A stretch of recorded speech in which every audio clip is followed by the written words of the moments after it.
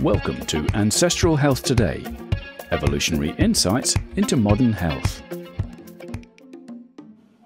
We're talking today with Darryl Edwards. Darryl used to be an investment banker and a technologist, and he was living a sedentary lifestyle, but transformed his health for the better many years ago by changing his diet and incorporating movement into his life.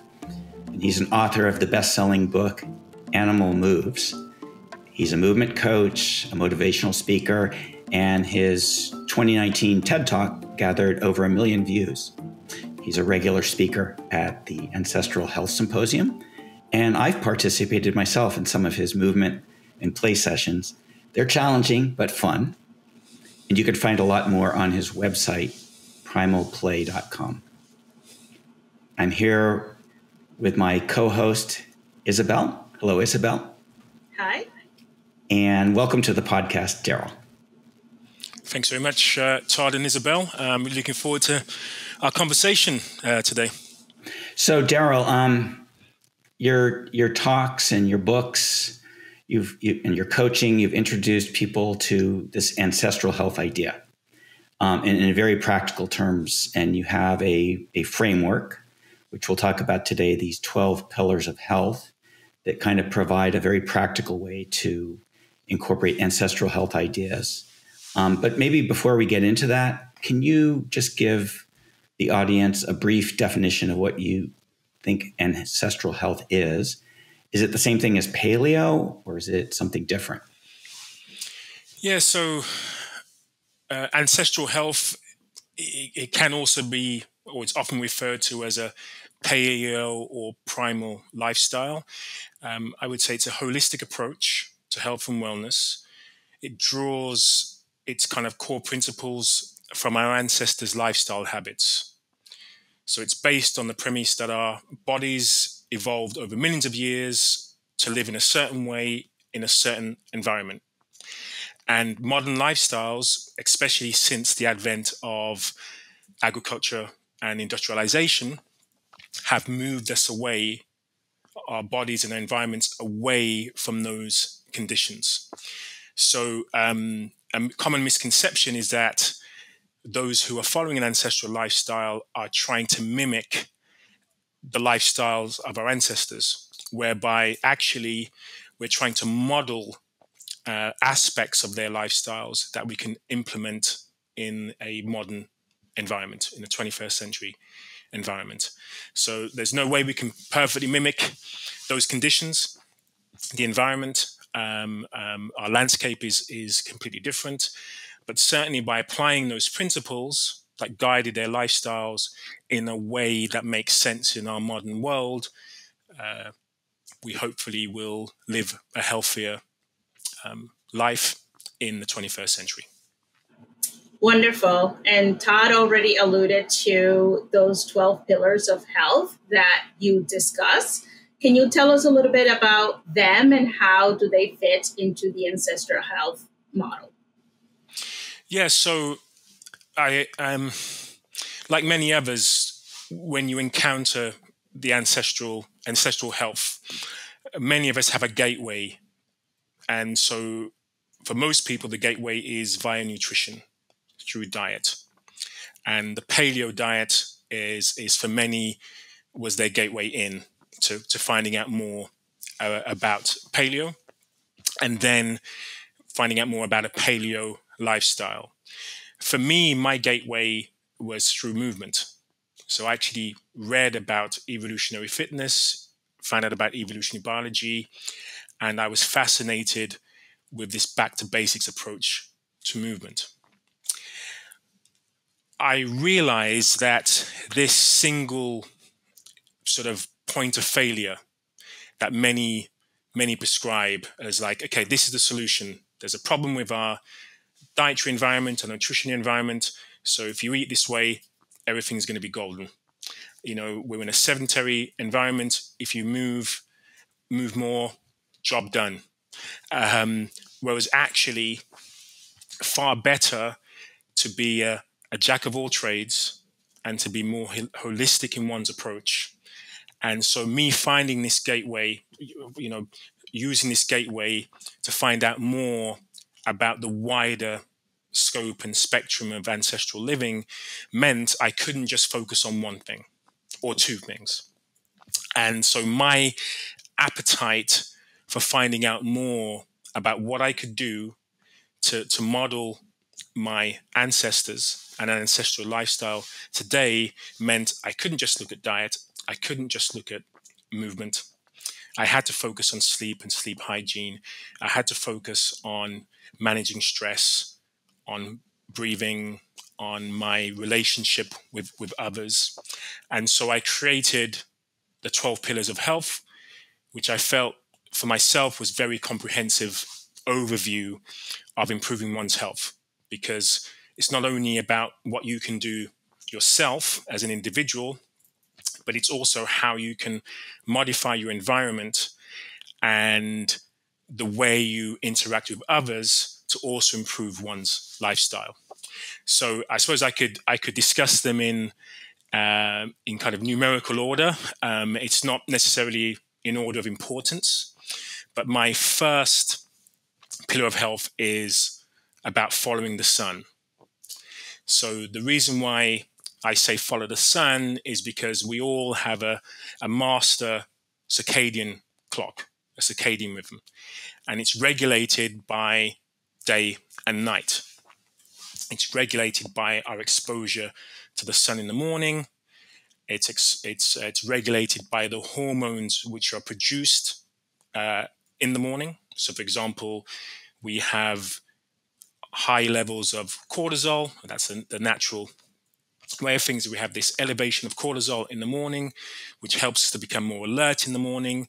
We have a serotonin release, which is activated through sunshine, which helps us to have a brighter outlook on our day. It's known as one of the happy hormones.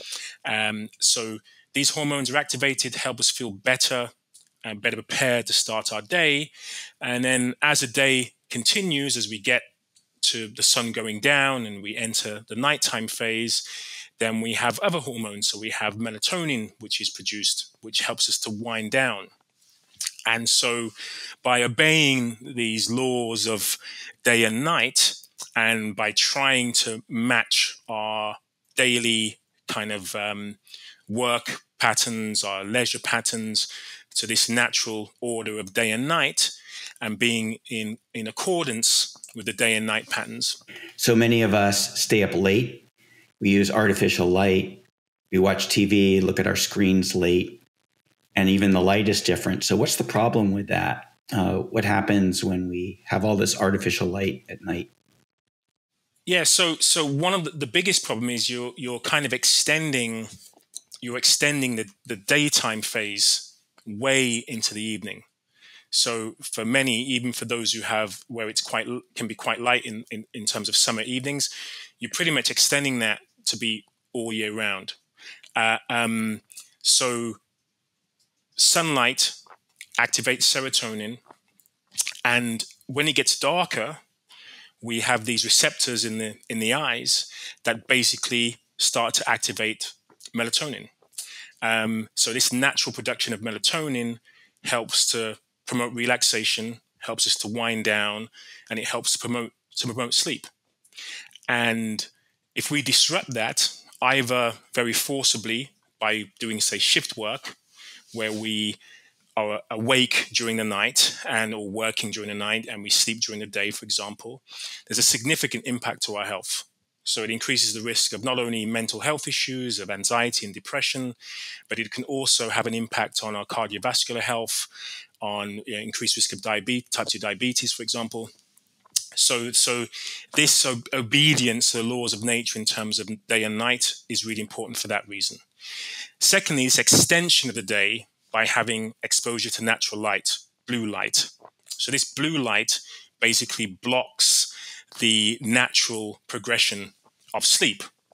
Hence why now we have devices, whether they're physical devices such as blue light blockers in glasses, or we have options on our screens, on our phones, on our computers to dial down blue light in the evenings to help to promote deeper sleep. So So having this awareness of an increased focus on sleep hygiene, which is the term that is often commonly used, of improving one's sleep habits. And there are a few things that we can do for sure in relation to that. So one certainly is to try to get to bed at a decent hour. Again, the old wives' tale is, every hour of sleep you get before midnight is worth double what it would be after midnight.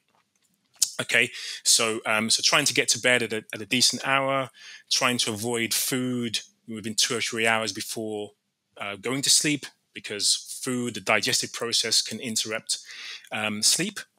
Avoiding alcohol a few hours before bedtime, because alcohol, the process of breaking down alcohol, can also be a sleep disruptor. There's a reduction in growth hormone production. There's a reduction in testosterone levels overnight. So alcohol also can blunt the sleepfulness response. Physical activity.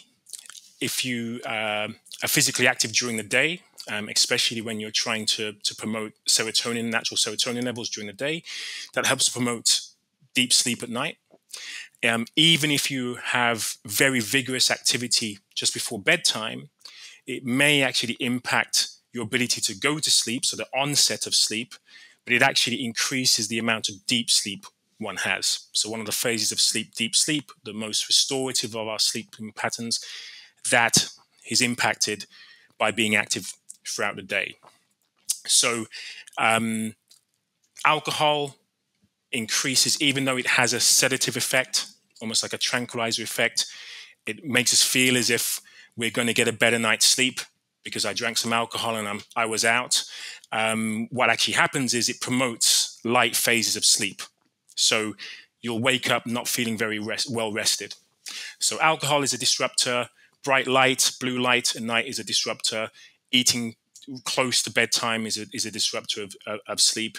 Using tech, not being able to wind down, so not having kind of an evening ritual where you're basically convincing yourself that now is a time to be thinking about rest and restoration. And probably the last discussion around that is the impact of caffeine. So not many people are aware that caffeine has a half-life of between 6 and 8 hours. So caffeine blocks, so there's basically receptors, adenosine receptors in the brain, and caffeine disrupt, which basically says, oh, you're tired, we're tired now, we're tired. Caffeine blocks that signal, which is great early morning when you want to feel a bit more alert. So you drink some coffee because, I just don't feel great. You have some coffee, you feel alert. Doesn't work so well at night. And so people feel as if it's okay if I drink coffee in the morning, if I drink it in the afternoon, I'll be fine. But because of this half-life of caffeines between 6 and 8 hours, if you have 100 milligrams of caffeine, which is an average, not even a pretty small cup of coffee worth of caffeine at 7 o'clock in the morning, you'll have about 25 milligrams of caffeine at 10 o'clock at night. That 25 milligrams of caffeine at 10 o'clock at night can have a 25% reduction in deep sleep quality that night. And that's even for those who feel that they are very caffeine tolerant, and it has no impact on my sleep, however late I drink caffeine. But the study suggests that for all individuals will have some impact in relation to deep sleep. So I think I've kind of covered most of the disruptors. Probably the last one is the environmental disruptors. So noise pollution can be problematic. So you want to kind of bring down kind of environmental noise to a level that promotes sleep. And finally, room temperature. So ideal room temperature for sleep is about 17 degrees or about 65 to 70 degrees Fahrenheit. I swatted up on my Fahrenheit today. So that's the sort of an ideal sleeping temperature to promote sleep. So we've covered some environmental aspects of promoting sleep. We've covered some of the beverages like alcohol and caffeine that can also impact sleep, but also blue light exposure and not having an environment which is conducive to sleep.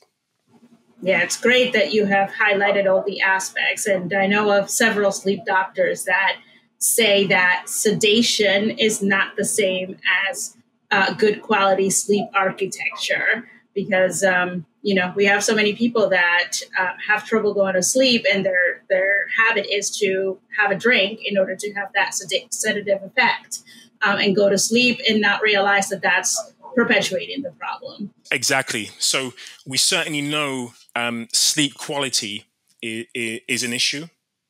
So there should be a certain amount of hours in terms of recommendations by the National Sleep Foundation. They recommend about 7 hours for adults over 18 to be sleeping. But even more important than the quantity of sleep is the quality of sleep, and the deep phases of sleep. So the REM, which is fantastic for cognitive function and mood and brain repair, but also deep sleep, which is the restorative repair state physically. So both of those phases are really important, and also immune system function repair. So between the hours of 3 and 6 a.m., for example, that is the kind of optimal phase for immune system restoration. So the more we kind of mess with this, the more we disrupt sleep, we know there are significant impacts on our health, both acutely. So our judgment is off. Not having having 3 or 4 hours sleep is the equivalent of having a drink at the wheel. So drivers are impacted when they're sleep disruptive, and we know those the following day. So you've had some sleep disruption at night. We know the following day there's an impact on the foods the food choices that you make. So we have these other hormones like leptin and ghrelin that are kind of appetite hormones, and those hormones are also impacted by sleep disruption. So we could spend the entire session just talking on sleep, but I think for the kind of takeaway here is that sleep disruption has an impact on our physical, mental, emotional health and well-being. It increases the likelihood of chronic disease, not just insomnia, right? It has an impact on many other chronic conditions. And it's impossible to catch up on that sleep deprivation, right? So if you have a sleep deficiency and you go, okay, it's fine, at the weekend I'll have a lie-in and I'll be okay. It unfortunately doesn't work that way. It's impossible to pay that sleep debt by trying to take credit in the future by getting more hours in bed. Far better to maintain a regular sleep pattern. There's a great book by Matthew Walker, Why We Sleep, that goes into a lot of the research you're talking about with the different phases of sleep. And he even talks about the importance for adolescents, and respecting that they need a different amount of sleep, and maybe schools should think about those early morning schedules. But they need far more. They need far more. So you mentioned the importance of sleep, but then the flip side of that is getting up in the morning and not necessarily relying on caffeine. And another thing you talk about, I think it's your third pillar, is getting outside and interacting with nature. Can you say, how is that important, this getting outside aspect, with so many of us working inside and working in offices? Yeah, so again, if we're trying to model an ancestral lifestyle, then for many of our ancestors, they were outside in nature for the majority of their day, right? So their work and play was outdoors. They'd get out of the cave to do the stuff that they had to do that day. In modern environments, most of us are inside.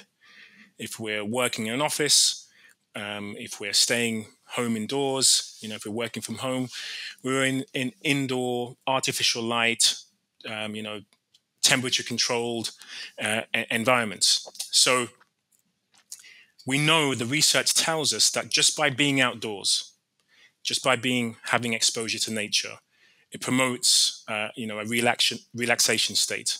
There's a stress reduction state. Even just the colors of nature. so the color green, we have what's known as biophilia. So this state of an affinity, a love for nature. So most of us feel really good when we go for our weekend hike, when we go to our local park, when we go to a beach. When we're in outdoor environments, we tend to feel much better about ourselves because the feel-good hormones are activated. So we mentioned serotonin. So serotonin is activated. One mechanism of activation is by being outside. Being outside and moving, even more activation of serotonin. So yes, being outside in natural environments when we can is really helpful. One way to kind of focus on that is by breaking up your working day. So for example, if you're having your lunch break, rather than you sitting at your desk and having your lunch of the day, is by having an active lunch, going outside, go for a walk. Forget about some of the stresses that you have acutely at work and focus much more on being outside and enjoying being in an outdoor environment. And really interesting in relation to this kind of natural stress response, the improvements in immune function. So again, there's an improvement in our ability to manage infections, to handle infections, a reduction in chronic disease risk just by being outside more than many of us are. Is we also have access to vitamin D from the sun, depending on where you are in the world and what time of year it is. But many of us can get most of our vitamin D should be from the environment, not by taking supplements, not by relying on food, unless we really have to. So getting outside helps with vitamin D during the summer for those of us in the northern hemisphere. It helps with reduction in stress, management of stress. It helps to improve our kind of immune regulation. So again, our body's ability to manage our immune system. But more importantly than that, and what's really fascinating about this is there have been studies just with prison inmates when they're exposed to pictures of nature within prisons. And many of the health benefits are gleaned just by having access to a natural landscape. So our brains are so hardwired to our love and affinity for nature that even within an indoor environment, having indoor plants, having pictures of landscapes and landscape environments, having the green colors of nature within your habitat are also really beneficial. So again, it's not about perfection. It's not about saying you can never work in an office environment because you're not going to be ancestral enough.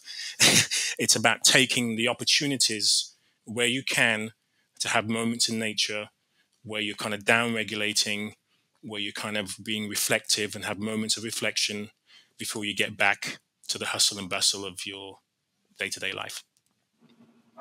Yeah, that's amazing. And it's something that, can be accomplished even in very urban environments. If you go outside and just sit by a tree, and have that opportunity to surround yourself with something that is natural, that's not the inside artificial environment, it could be very beneficial.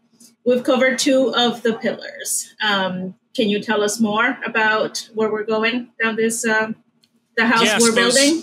I suppose number 2 on the pillars is to live slowly. So I think it's a good segue. So by living slowly, I mean there's a slow food movement, which is kind of where I took this from, and it's basically just about being more present. I don't necessarily like using the term mindful, but just being more present and in the moment about many of the things that we do, which may seem mundane, may seem as if they're getting in the way of what's important in life, but actually taking pleasure in some of life which is mundane and reducing this focus on rushing through life and actually, realizing that life is precious and every single moment we have is precious. So, when we think about fast food, my kind of superficial thought about fast food is just about, oh, it's processed, it's produced quickly. If I go to a fast food restaurant, I order foods there, great. But actually, there's something else which tends to accompany that, which is the fast eating, which comes at, the sort of, can't wait to get this down so I can get on to whatever else I'm doing. And so by slowing that process down, by taking the time to think about the foods you're going to be ordering, by thinking about, the benefits of that food, by being grateful, the gratitude that accompanies that food. And I know I'm focusing on food here, and we'll be talking about nutrition diet later, but that approach can be applied elsewhere in life. So living slowly is basically saying that we need to make our time here count. We should savor our time. We should savor the minutes that make up time for us. And we should be aiming for quality within that time. So whatever leisure time, whatever spare time, whatever time we have at work, where we're can be just focusing on churning through and improving productivity, but we just lose this focus on what's really important. So being mindful rather than being mindless. And that approach for being slow and the movement of being slow can be also applied to movement and also applied to restoration and our approach to thinking about improving my sleep hygiene and food choices and what I want to do in my spare time. So living slowly is extremely important, because even with physical activity, with movement, where oftentimes I want to be and we'll discuss this later, but I want to be as vigorous, powerful, strong, fast. I want to be all of those things as much as possible. But even within that, I want to be really slow. So my body may be fast, my reaction time may be really quick, but in terms of that internal processing, it's very, very slow. It's a flow state. I have an awareness which comes about thinking about what my body is capable of in a given moment. So, and that's one of the reasons why I don't want to kind of focus on mindful, because people tend to assume mindful, i.e. meditative, i.e. slow things down, be still, pretend the world is silent. And of course, the world isn't silent. The world is manic. There's havoc externally and internally. So whatever we can do to kind of embrace that and become more resilient within the mayhem, I feel is far more important. Yeah, Darryl, this sort of taps into one of your other pillars, which is about stress management, right? So slowing down a bit, but we live in an inherently more stressful environment than perhaps our ancestors did. So I guess first of all, but they didn't live in the absence of stress either. So is all stress bad, or is it just certain kinds of stress? And which ones should we minimize and which should we figure out a way to embrace?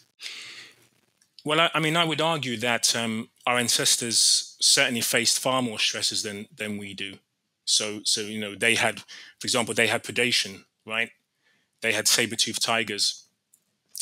We focus on the hunter aspect of ourselves as hunter-gatherers, but we also were predated. We were food for many creatures. So there was a heightened state of stress for our ancestors, for sure. There was significant death at childbirth, right? The risk of giving birth was significant for mothers. So there were so many dangers in our world, our ancestral world, that our ancestors had no idea how to deal with, right? And so what the problem in the modern era is, most of our stress today is perceived stress. It isn't real stress. It's what our mind is concerned and worried about. I've got to get that report done. How many days have I got to do it? Oh, it's the end of quarter 3. It's 6 months away, but I'm still worrying about it. So it's the the media, the news environment being hyper aware, hyper vigilant. So we're in an environment where many of our stresses are just perception, are not reality. And in relation to our HPA axis, this kind of our body's ability to manage stress, we do have this acute stress response, which is beneficial, which heightens concentration and focus and alertness. So if there's danger, immediate danger, and I've got to, fight or flight, or fawn is another expression. If I have to do any of those things, or freeze is another of the F's, right? For those responses. If I need flight, I don't have time to think about it. So the adrenaline response, the norepinephrine and epinephrine response, or noradrenaline, as we say in the UK, those responses, the cortisol response, enable us to have a significant amount of energy and the ability for our brain to basically fire our kind of motor cortex to basically say, move, get out of here, right? Or stay still, don't make a sound, freeze, this is the best thing for you to do. So acute stress is fantastic. And even in the modern environment, and I know this myself, being a kind of like a procrastinator and do things at the last minute type of guy. And when I worked in investment technology and banking, information technology and banking, I was that guy who was like, oh my goodness, the report has to be ready at 2 p.m. this afternoon. And I start working it at 1 and I do it and I ace it and I nail it because that's how I would like to work. And that's all based on that acute stress response. Hyper productive, very focused. I'm just going to get this done, right? The downside to this acute stress response is if that acute response is maintained and it's sustained.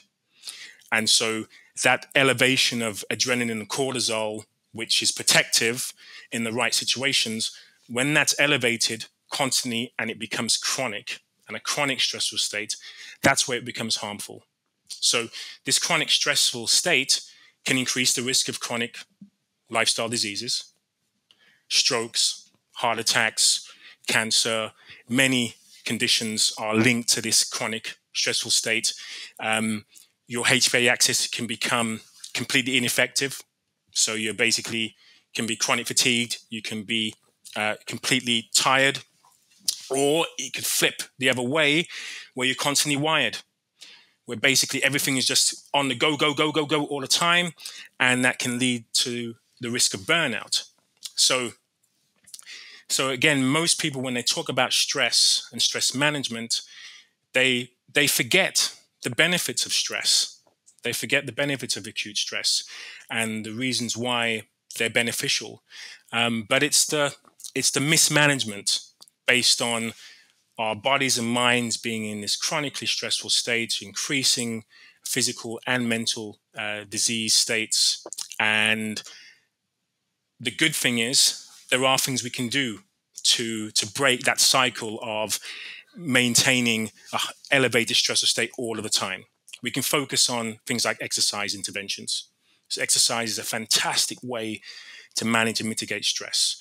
The reason being is because we're actually giving our body something to focus on in the now, which is going to utilize some of that adrenaline cortisol response. So there's a utilization of that in the present, and your body and mind are aware that, oh, I feel this way, I've done something, and so my stress levels reduce. Even if they don't reduce acutely, chronic exercisers tend to have a better management of their stress longer term. Can we use voluntary acute stress or intensity to be protective against chronic stress? So you mentioned high intensity exercise, for example. Some people use cold exposure or other deliberate short forms of stress. Can these be protective against the kind of chronic stress you're talking about?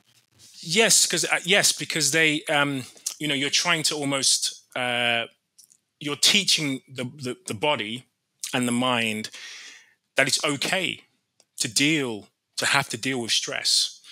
And so because in the modern world, we don't have many real stressors, and most of them are, can I afford to pay my mortgage? Or they're pretty much 21st century, in some respects, first world problems, right? That many of us are really stressed about.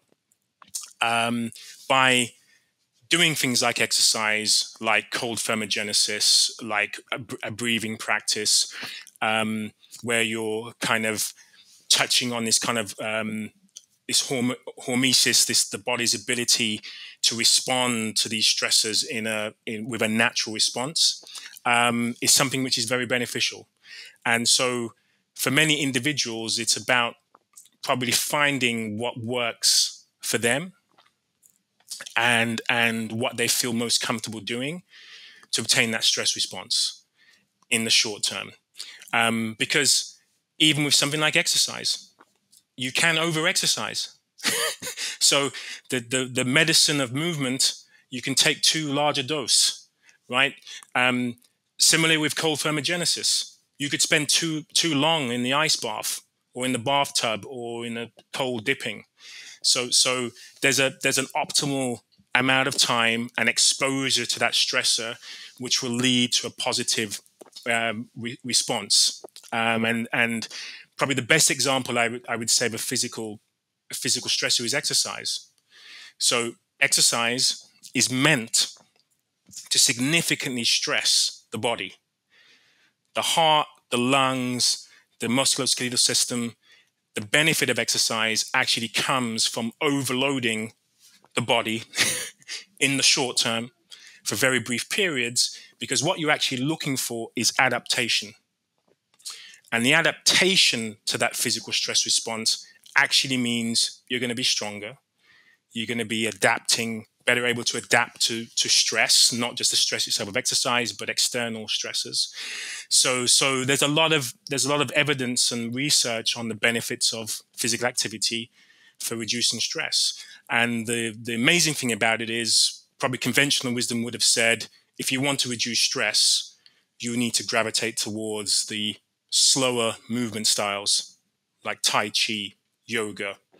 But now we realize, and the research backs this up, that the higher intensities have more of an impact on managing stress and reducing the risk of depression and anxiety than the slower, moderate and low intensity forms of exercise. So I know we kind of blur the lines here, talking a lot about movement, but for sure, these other interventions like cold thermogenesis, like a breathing practice, like, seeking adrenaline, shrilled rides, or, there are many things that we can do. Heat exposure. So not many people talk about, hot thermogenesis, right? Because now people are like into the cold showers, but going out to a hotter climate and having to deal with temperature regulation and being able to bear that acute stress again. But of course, if you're in that environment for too long, it's not helpful. Yeah. And one of the ways that I find that helps me personally manage my stress is one of your other pillars, which is engaging with community. How do you find that community is helpful towards, addressing the needs of living a more ancestral lifestyle, and how does it fit in with the other pillars? Yeah, so I suppose with all of the pillars, really, and it's probably really worthwhile focusing, is that you have this kind of spectrum for all of the pillars. Too much, not a good thing. Too little, not good. You're aiming for that kind of sweet spot, and that sweet spot is pretty wide, right? It's the majority probably of that kind of pendulum swing is where it's beneficial, and outside of that, it's not healthy. So too much social interaction, too much time spent on social media, too much time being aware of what everyone is doing is detrimental to our health, detrimental to our mental health. Being socially isolated. I want to be on my own. I don't want to interact with anyone. Doing that too much is also, not healthy, right? And the studies back this up. So social isolation, independently of any other issues that we have with modern health, has been identified as an issue, has having a direct bearing on our health. Okay, so if we recognize that humans are social beings, if we recognize that many of our feel-good hormones have an additional layer of response when there's a commune, when there's community, when there's gathering. So, for example, we have a hormone called oxytocin, known as the love hormone, the hug hormone, the bonding hormone.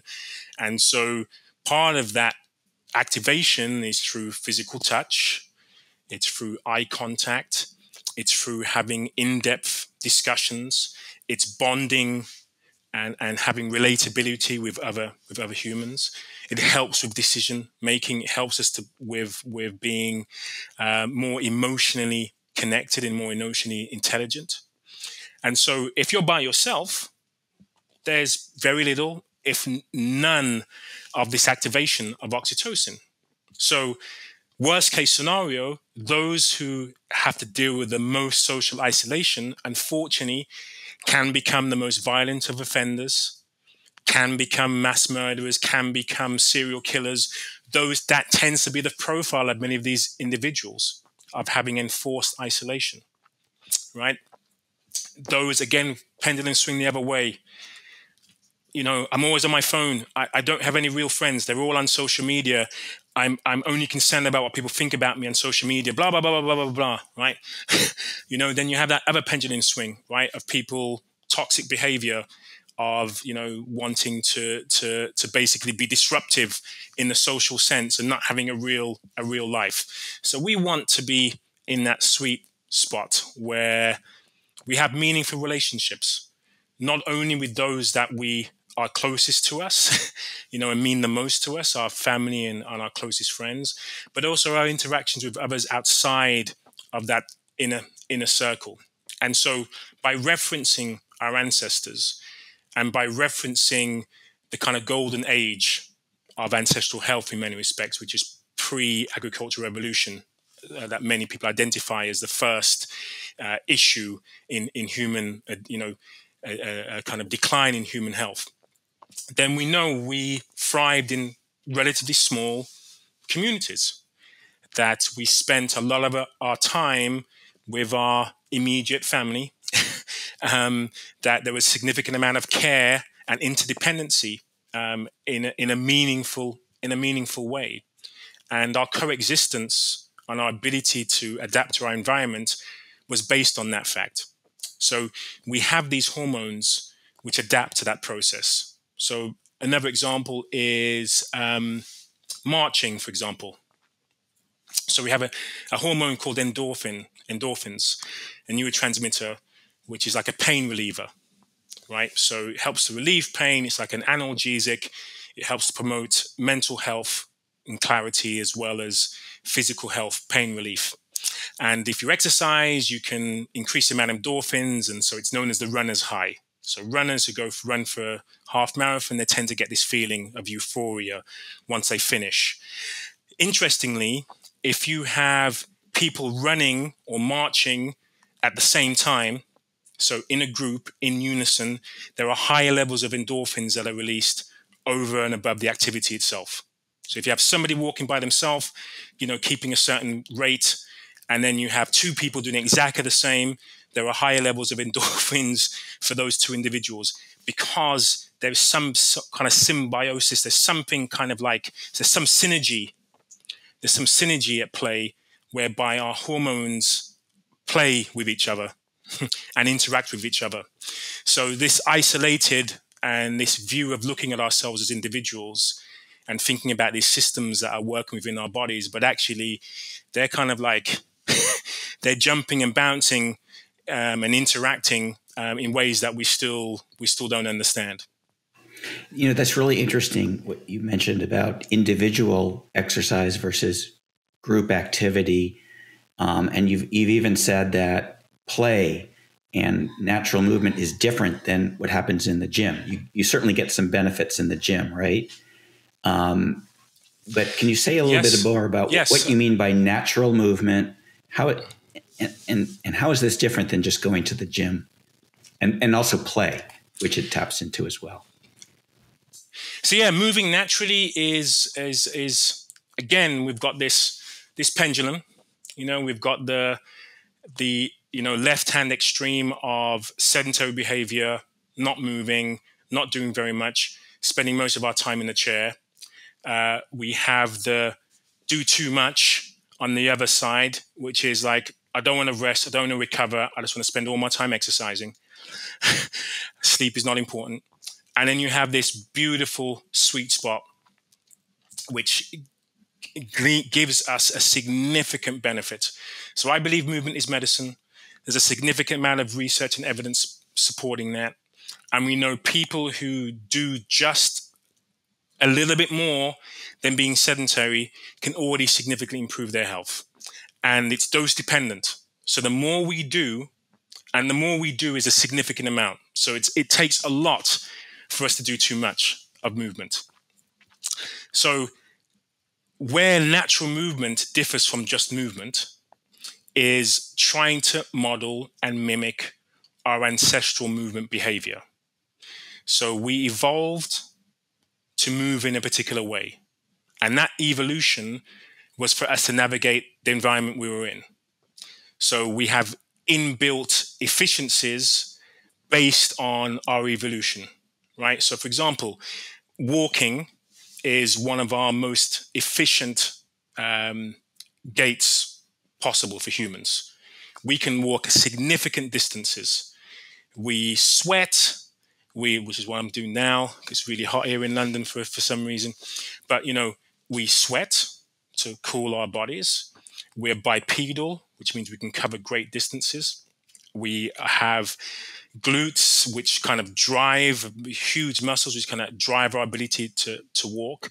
And walking, if we walk at a very kind of slow pace, there isn't much more energy expenditure than us being still, right? So in the discussion around hunter-gatherers, what many people tend to miss is the nomadic aspect. So we're not just hunter-gatherers. We didn't just stay in one place and go, oh my goodness, there's a feast of food here. Wow, this is incredible. There's a bounty of food. We don't need to move. The reality was we were nomadic. We had to walk significant distances. And some of those distances were could be 30 to 40 miles a day. Incredible distances were covered on foot, all age ranges, right? So people got, the men who were hunting, significant distances were covered to go to the hunting grounds to hopefully get the kill and then to bring it back, to carry it back, right? So when you think of just those basic movement patterns involved of one, being able to walk great distances, having great cardiovascular endurance and efficiency, then the ability, if you're a hunter, to, okay, right, we need to crawl, we're going to need to have a lookout, so we need to climb for vantage points, right? We're using tools. So we're going to have to throw. We're going to have to throw very powerfully. We've got to be very quick. We've also got to be aware that we might be chased. So we've got to be able to sprint and climb and avoid danger. And, so you start thinking about all of these movement patterns that humans are evolved to do. So we can climb, we can carry, we can lift, we can jump, we can crawl, we can walk, we can run, we can sprint. And we have systems within us, energy systems, that supply our body's requirements to be able to perform those functions. So we're not one-dimensional in any way in relation to our movement capability. And as we know, and as we discussed at the beginning, movement's my thing. So I tend to kind of my eyes light up when I'm talking about it, and I become even more passionate than anything else I probably talk about, apart from play. But the reality is, as nomadic hunter-gatherers, and so in most societies, the men would tend to do the hunting, the women would tend to do the gathering. So the women would have to carry the offspring, oftentimes while they would go to gather. So they'd be lifting and carrying their offspring and walking for hours to obtain the berries and the foods that they were obtaining. So movement was a significant part of their day. And so natural movement is a consideration of what our bodies evolved to do, and the importance of our ability to do that. Because as great as food is, if we didn't have the physical ability to obtain that food, we wouldn't be able to have a wonderful plate of nutrition to indulge in. So there was a priority in a kind of a sequential sense of our bodies need to adapt to be able to function in a way that allows us to seek and source food within this environment. And within the 21st century, moving naturally, I want to be able to model many of those behaviors without having to physically go out and hunt or to build shelter or to have to walk 40 miles a day. Do you know what I mean? So how can I model that in the 21st century, utilizing exercise science to validate why we should be moving in a particular way, and in a way that also improves the likelihood of prevention of chronic disease, but also being able to support the therapy of modern disease if we happen to succumb by any of them. Yeah, we can just walk to the supermarket if it's close enough, right? Well, yeah, I mean, supermarket that's a lot of effort. I think for most people now, it's the click of a mouse, right? So I mean, I'm going to be honest.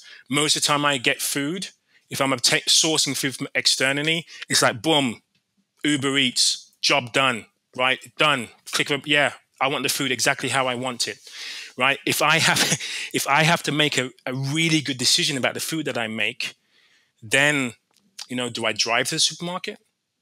Do I walk to the supermarket, which is what I do.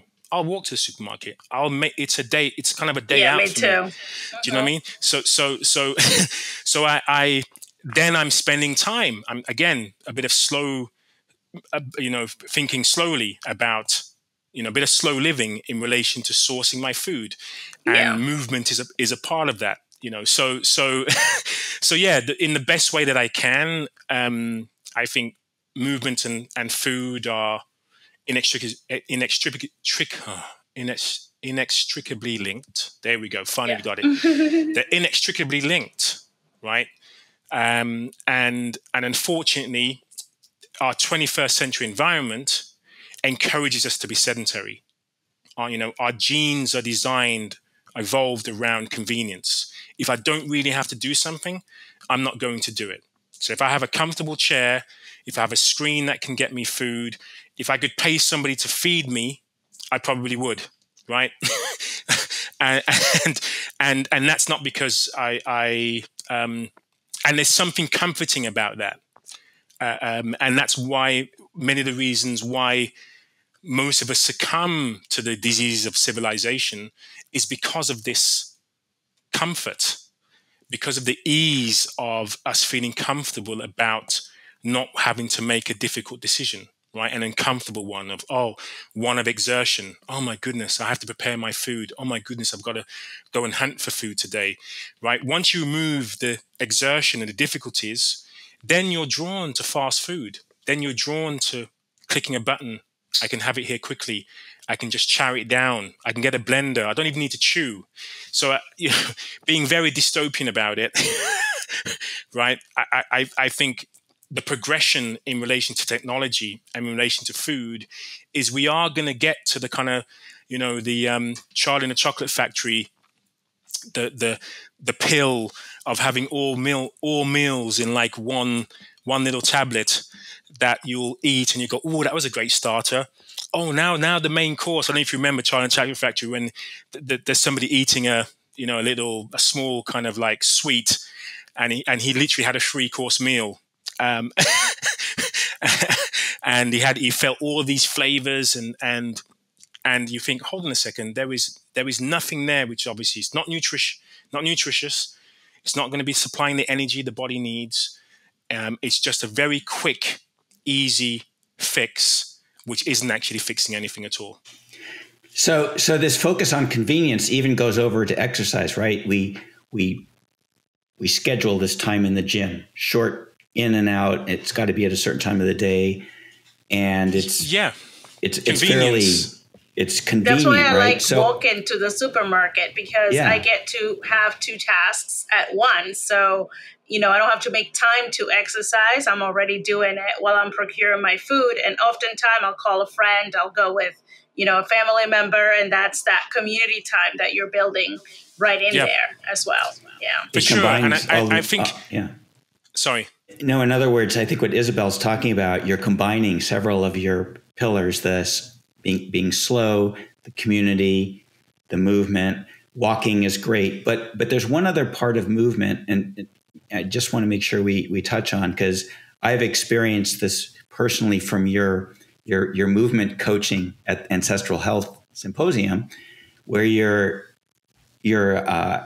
asking people to think about different ways to move in a more playful manner. And I can tell you this, it's fun, it's challenging, you feel different afterward. Can you describe these different kinds of movement, why they're important, why you can't just go to the gym, the treadmill, lift weights? What are you getting from this other kind of movement and the playful aspect of it? I suppose a couple of things. If you think about exercise, right? So exercise was designed by humans to compensate for sedentary behavior. So initially it was actually designed for elite sportsmen, because there weren't sportswomen back then. It was designed for elite sportsmen to be able to work in a way that meant when they had to perform, whether it was gladiators or at the Olympics, in the ancient Olympics, they were able to perform those tasks. So that's where exercise came from, right? So because for most people, they moved throughout their day. They moved naturally, right? That was their physical activity.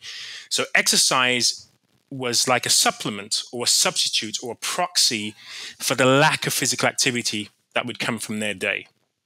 So if you fast forward now to the present day, we have this kind of huge system that is built around exercise, whether that's going to the gym, whether that's exercise equipment, whether that's exercise programming. And again, it's trying to counter sedentary behavior. So we have these bite-sized pieces of activities that we go, hey, if you do this, you can inhibit some of the harms of sedentary behavior.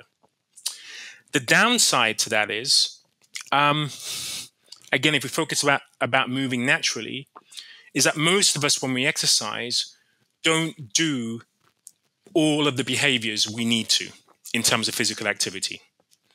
So, for example, if I'm a runner and I go for a run, I know I'm going to be working my cardiovascular system, my aerobic fitness, my heart and lungs. I'm going to improve my circulation. There's going to be some other benefits that are going to come from that. But I'm not going to do much in relation to my strength. There's no resistance training there, for example. My musculoskeletal system is not going to be impacted too greatly by that.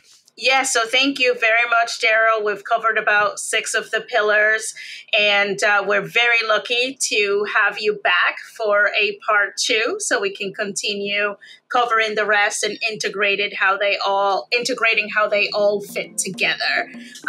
So we look forward to seeing you again, and thank you so much for being on the Ancestral Health Today podcast. Oh, you're welcome. Thanks so much for your time, Todd and Isabel. It's been a real pleasure. Thanks for joining us on this episode of Ancestral Health Today. We hope you enjoyed our discussion on how evolutionary insights can inform modern health practices. Be sure to subscribe to our podcast to catch future episodes.